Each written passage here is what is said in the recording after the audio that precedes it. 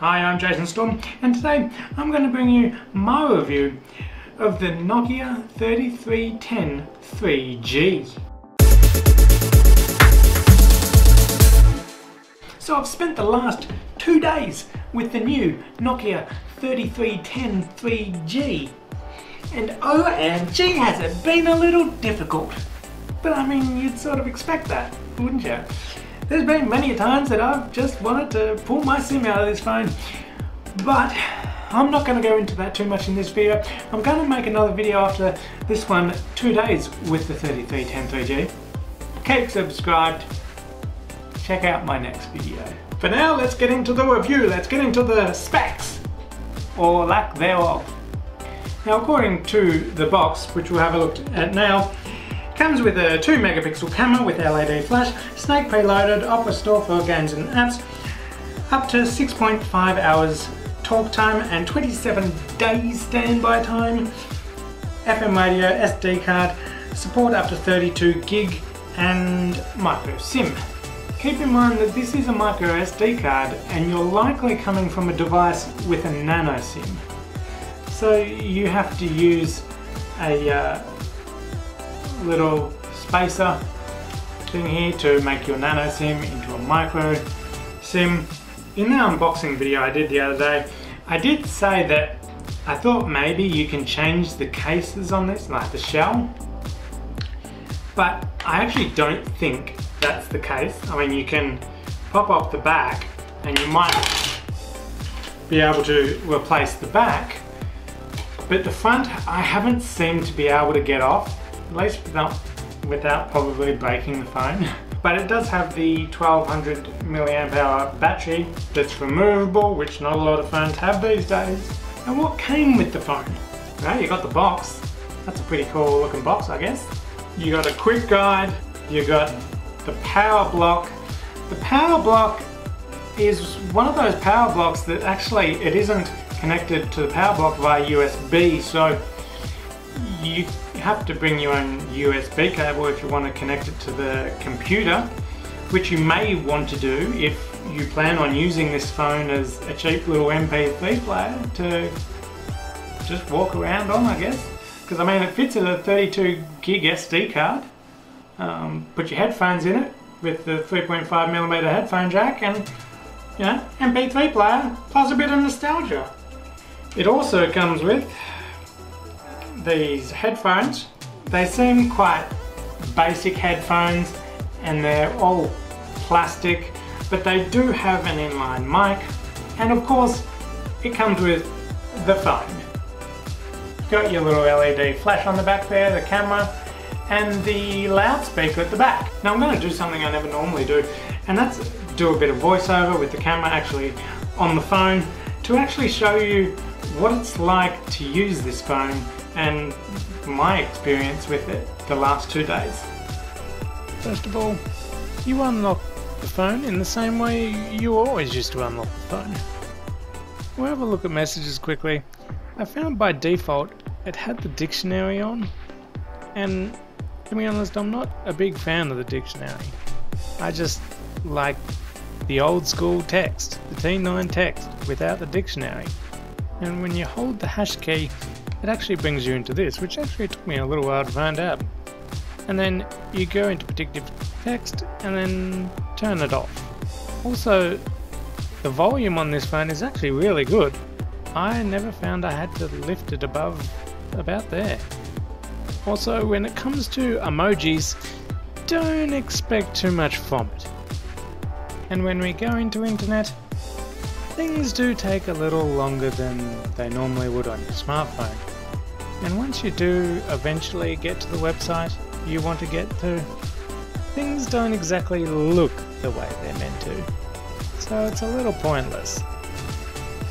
You also have a gallery to look at all the photos and the videos you've taken, which brings me on to photos and videos. As for the photos, you can judge for yourself. As for the videos, well, what's up everybody? This is the video camera on the Nokia 3310 3G, and I'm sure it's looking great in there with a full 2 megapixel camera. Oh dear. As for the camera settings, you don't really get too much to play with. You get exposure, contrast, brightness, white balance, and night mode, and you get to turn the flash on and off. And the effects, well, don't expect too much from effects. You can get the same effects practically putting cellophane in front of your camera. And you also have a timer, and that's about it. On the plus side, the phone does have a calculator, radio, alarm clock, and music.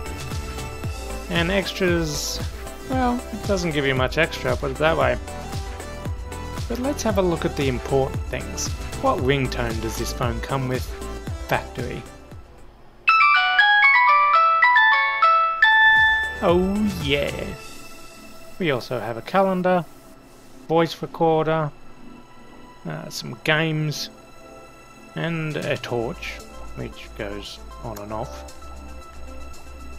But going into the games, yes, I know, you want Snake, it's coming. But I wanted to show you this game first, because I thought this would probably take the most processing power, and I played this for a little while, and it is a bit exciting. Yeah, the graphics aren't the greatest, but I found the phone did get a little hot, not like scorching hot, but okay, I hear you, you want Snake, here it is. Snake isn't how you remember it. This version of Snake is actually from Gameloft. It's a new take on Snake. Is it as good as the old one? No, probably not. But it does have some cool graphics and is mostly the same thing. If I had to choose, I would go the original, however. But that doesn't mean it's not fun to play. I still think it's a cool game, and hey, I'll play it. It's Snake. And when it comes to in-call quality, amazingly this phone did much better than expected. It was loud and quite clear. Who is this phone for? And should you buy it? Well, first of all, this phone could be good for an older generation that just wants a phone as a phone, and they don't want anything complicated, they don't want a touch screen, and it can be a bit too much for them. So you have a normal phone that you can just start typing in a number on the keypad and then hit call. It's quite simple, and obviously if that particular older generation does a lot of texting, this might not be for them, and maybe a touch screen is the way to go. The other reason to buy the phone is nostalgia for people like me that was a Nokia kid and loves their Nokias.